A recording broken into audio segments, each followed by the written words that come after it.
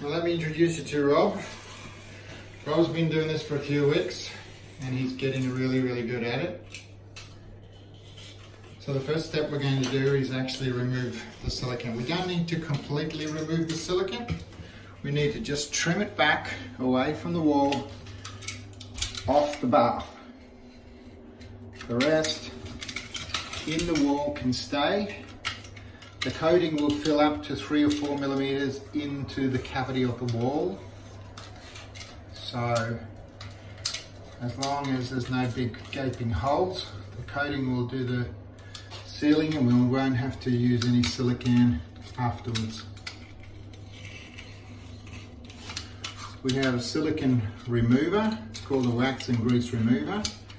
All that does is soften up the silicone so that it can easily be removed. There's still a bit of mechanical work involved, and it requires a little bit of skill and a good eye. Hey Rob. Alright, so this part here we'll have to trim away from that lip. So we'll cut the silicone just flat on the side of the tile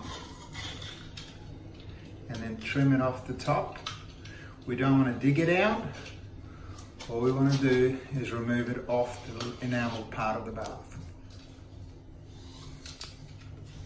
So we end up with this, which later on we can just clean up with a little bit of sandpaper, a bit of steel wool, and she's ready for pouring. So here we've removed the silicone. We've removed the silicone off the bath. There's a little bit on the wall. Now we can do our job and it could look good, but if we want a really nice finished trim, we're going to need to remove the silicone off the wall as well, so that when our coating fills that gap, it will look like a perfect seal.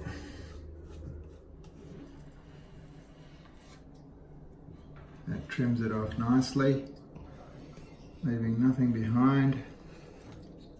But we definitely don't want to dig the silicone out from between the wall and the bath, because then you'll get rubbish coming out through the gap and it can spoil the job, like ants and cockroaches and whatever else is behind the wall.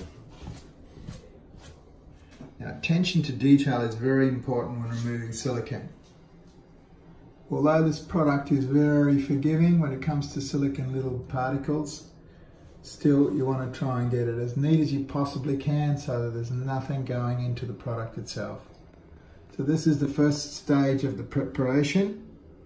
After our wash, this will look even better and we'll get a perfect line when we're pouring.